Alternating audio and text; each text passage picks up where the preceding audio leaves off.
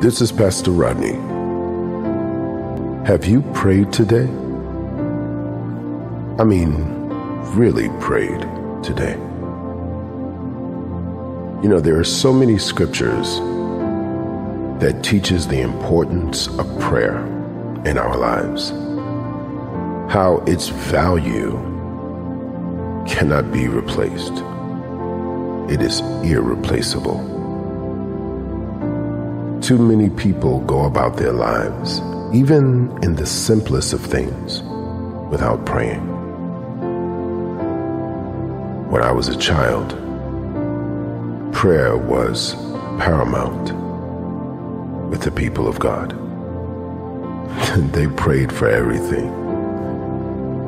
They prayed about everything. They prayed in everything. It was really their go-to. I thank God for my foundation in prayer, because so often I find that in every circumstance, I pray.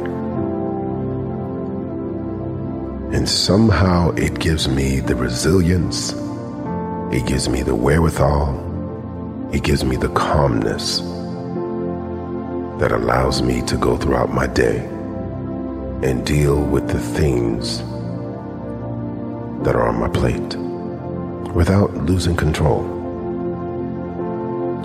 The word of the Lord says in Psalms chapter 34, I sought the Lord, and he heard me and delivered me from all my fears. They looked to him and were radiant, and their faces were not ashamed. This poor man cried, and the Lord heard him and saved him out of all his troubles. Prayer. Yeah, there's a lot of people that feel like, well, Pastor, yeah, I pray, but, I just put action to everything that I do, and I put my hands to the grind and my feet to the grind, and I just do what I have to do. Yeah, but have you prayed today? See, because when you pray, it connects you to a power that's greater than you. For the scripture tells us that greater is he that is in us than he that is in the world.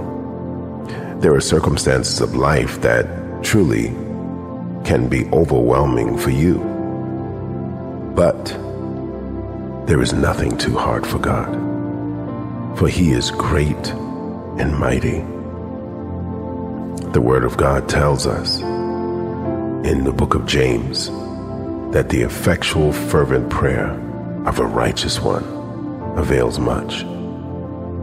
And then it teaches us that we should always pray and never to faint.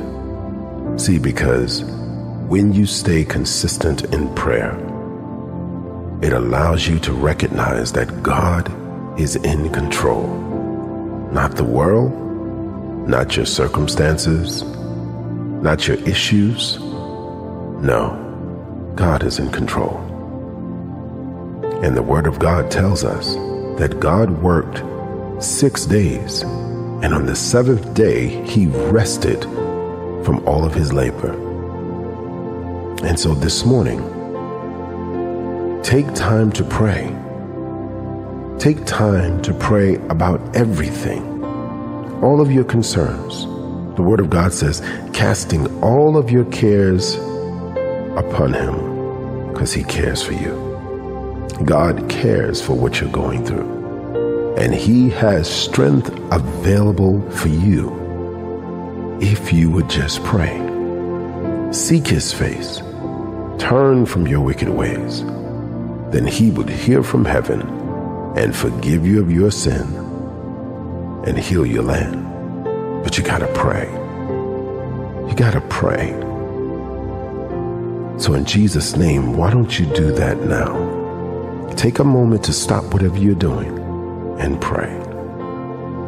For we pause, we reflect, and we emerge to life in Jesus' name.